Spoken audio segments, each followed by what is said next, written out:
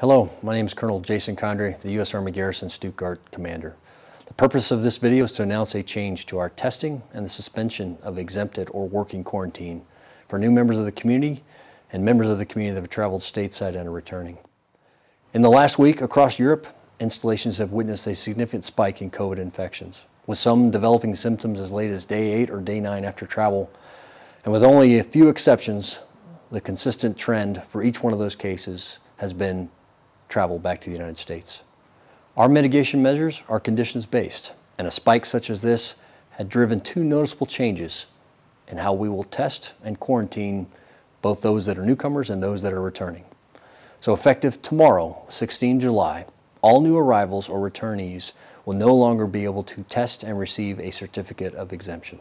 Those that already have a certificate as a result of a negative test will continue to minimize their contact with the community, only coming out of their homes or their accommodations if there are no other options available. So first, I want to discuss the changes to testing.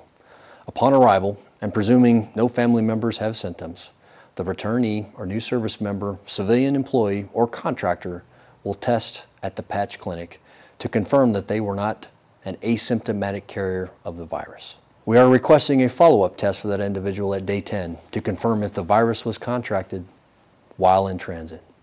If at any time a returnee or newcomer or a family member of a newcomer has symptoms, please come to the clinic for testing.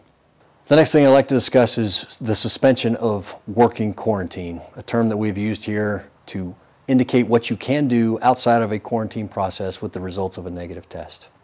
In light of a recent spike in cases related to stateside travel and our obligations to our host nation, all returnees and newcomers will enter a strict quarantine at their hotel or at home.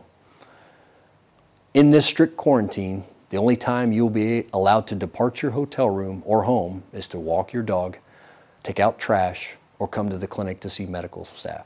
These limited exceptions are offered only to the service member, civilian, or contractor that tested upon arrival and presumably received a negative test.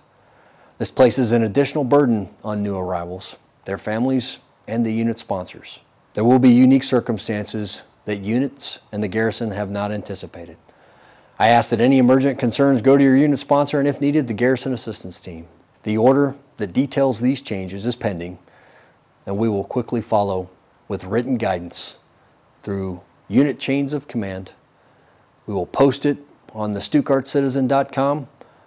We will link to that on the app, and we will provide it in person when you check in at the lodge here on Panzer. I'm hopeful that the conditions that drove the change better and quickly. And I'm asking for the community's assistance in communicating these new changes to inbound members of the community and those that are returning. Thanks for your time and attention.